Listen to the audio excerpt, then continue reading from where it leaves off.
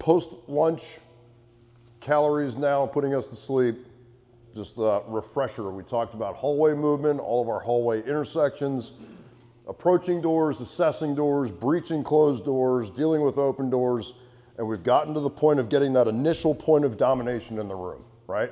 And the points of domination in a room just like this, one of us is gonna end up in this corner, one of us is gonna travel down this wall and end up in that corner, and we've trained up until that point. Everybody good with all that? Okay? The next follow-on tasks from that are to deal with whatever else in this room cannot be cleared from those points of domination, okay? So, for an example, if I've hit my point of domination already, what you guys can probably see it, what can I not see behind? I can't see behind the couch, right? And if Gary's at his point of domination in that right corner, he can't see behind that couch either, okay? I'm gonna throw this in here now before it becomes a complication later. So we have the dead space in this room, but notice I've also got a closed door in this room, okay? So we're gonna talk about dealing with this room, but we can't forget that there's follow-on rooms, whether it's a closet or a completely separate space, all right? I'm bringing that up now because how we're gonna deal with the dead space is affected by that closed door. And if it's open, it's even worse. Does that make sense for everybody? Okay. So with that in mind, there's two different types of dead space. Dead space that's in the center of the room that's fairly easy to deal with. All we have to do is shift left or right, okay? Opposing danger areas, which I have set up in the next room, we're gonna take that kind of like we took the T with two guys, all right? And we'll talk about that here in a second. But keeping in mind that we do have a closed door right over here that I don't wanna put my back to that, okay? At this point, I'm just gonna say shift left, right? And as long as Gary agrees with that, and there's nothing to argue about, we're gonna shift. So we're gonna start moving, and I'm basically clearing behind this couch as we're moving. I'm gonna get right up here, check behind the couch. So at this point, I'm facing that door. If that door changes, both Gary and I are gonna see it and we can deal with it, right? But I can clear this dead space behind this couch, clear it all the way, and now we can deal with the next problem, the next thing that's gonna kill us, which would then be the closed door. Does that make sense? Yeah. Okay. What's the angle that we're using right here? A 90-degree angle, right? Which is usually a really good way to clear problems, whether we're talking about cars. What we don't want to do is, obviously, you'll see people clearing structures, clearing cars especially, where they start putting muzzles right in each other's faces. And if there is a threat in between us, what we don't want to do is have to shoot our buddy through that threat, right? That's what we're trying to avoid. Yep. So when we can, we're trying to get cross coverage on an unknown, or any threat for that matter. What we're trying to do is we're trying to get that 90-degree coverage. That's the goal. So, and we're making the shift call, shift left or shift right, so that everybody in the room, and right now we're only working in twos, but if we've got 4, 6, 8 guys in here on a clearing team, if I say shift left, everybody in the room knows that we need to shift in the room to deconflict the potential for there to be shooting through that couch at a bad guy and then impacting Gary on the other side of that, right? If it's a smaller space, we might all have to get on the same wall, okay? From here, once this space is completely cleared, I'm just, hey, closed door, room's done, closed door, and we can just move up. Does it make sense in this situation for me to have the excessive movement to come over here and go behind Gary? It's not necessary. It's excessive movement, takes time, and you're exposing yourself to that doorway, even though it's a closed door. So we get over here. At this point, I'm set. I'm gonna give a barrel nod because there's no other form of communication that's gonna work. I can't squeeze him from here. He's gonna go ahead and breach. And we can threshold this. So the breacher is typically gonna be the one, right? It's his door. So he's going to breach. We're gonna come into this next space and we're gonna own this next room. You guys slide down to this room. So our points of domination in this room, right? We're married to this wall, we're glued to that back wall. These are our points of domination. Where can we not see behind right now? Chairs. I got 2 chairs, right? Does this kind of look like a T hallway? Yeah. Yep. So we've got opposing danger areas. Easiest way to do this, we're just gonna move up towards them. And just like we deal with that, we're gonna barrel nod. That's the indicator to switch. And we're gonna check behind the dead space in the room. Mine's clear, his clear, and we roll out. Does it make sense for everybody? Okay. If this was not in the way, you know, we would meet up a little bit closer, but basically we're utilizing cross coverage just like we did in the T hallway. We're utilizing cross coverage. We get to that point where we switch, check, and then we're good. The room is clear and we can move on from there. Does that make sense? Those are the most common things you're gonna run into is dead space somewhere in the room that we can shift around to clear behind or opposing danger areas, okay? And then of course follow on rooms. And just like we talked about in the hallway, just like we talked about on the room entry, as we're going through that threshold, speed isn't the priority here, timing is, right? So if I rush up here, we're at cross coverage. If I rush up here, cross coverage, and I get up here before he does, all right, I'm completely exposing myself to that.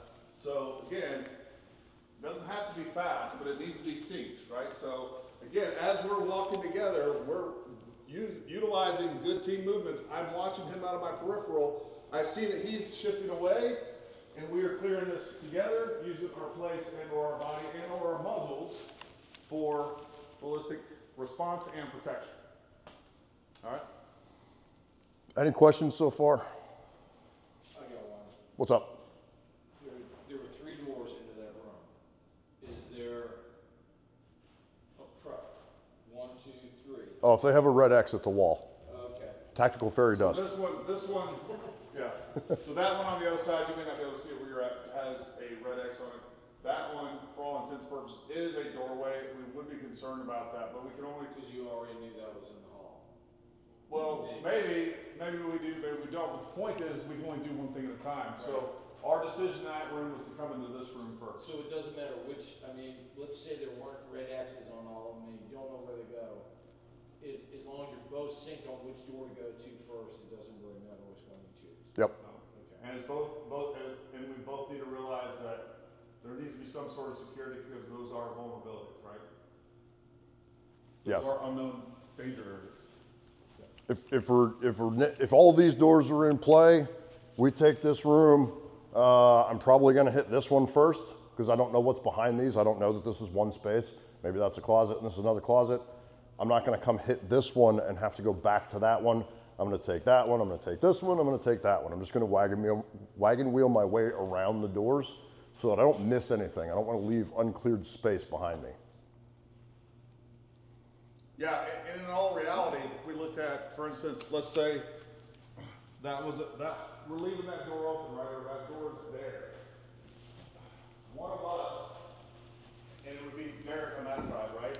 If once he gets past that doorway, if we're concerned about that being a threat, I could be pulling security on that doorway.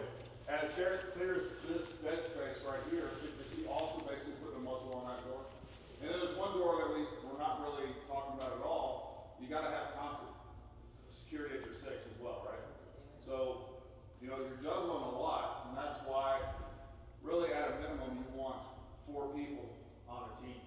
I mean, that gives you enough control, command control, to really cover that. I mean, you're always, especially the smaller of your team, right, whether it's 1 man or 2 man, the more risk you're assuming. All right, there's more that you got to give up to gain anything. If I got to go in this room, I have to completely give up my 6 o'clock security. I mean, yeah, I'm always looking back, but it's not like I can be doing this up to the next door, right? So, I mean, you got to give something up to gain anything. And the less people that you have, the more you got to give up, and the more vulnerabilities you're opening up for yourself.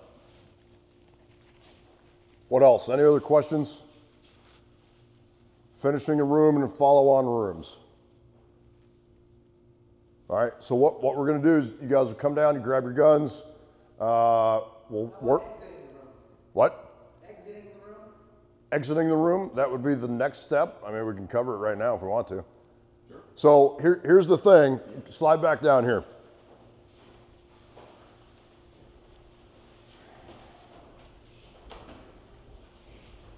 Which tactic or technique do we want to use for this? So here's the thing. If I come into this space and it's completely sterile and there's nothing else going on, and I have left, I haven't been in that hallway, I've only left the hallway for a short amount of time, okay? We're simply just gonna retake that.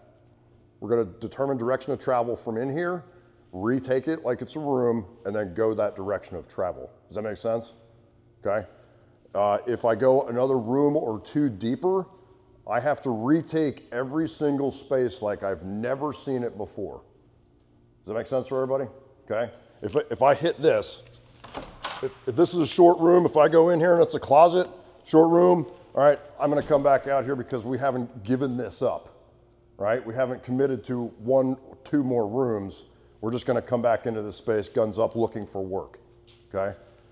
If we leave the hallway into this space, go into another space, if you've left it for more than like 10 seconds, assume it's changed, retake this just like we have been, retake the hallway like it's a room, like you've never been there before, right? So if we're coming back, if we're clearing our way back, right, and we're coming up to this doorway, if it's open, it's very easy. And typically what we do is we identify that. We'll say hallway, hallway, hallway, right? We're gonna get, so Gary's determined we're flowing left, direction of travel.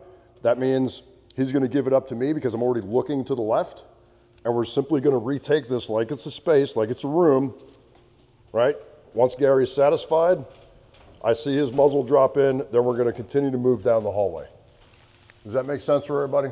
And answer that question?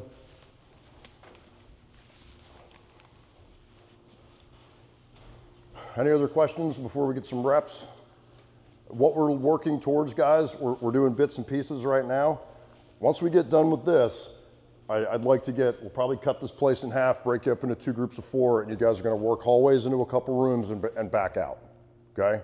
And put all of the pieces together with some shooting, shoot, no shoot targets, and then we'll see if we can get in that force on force.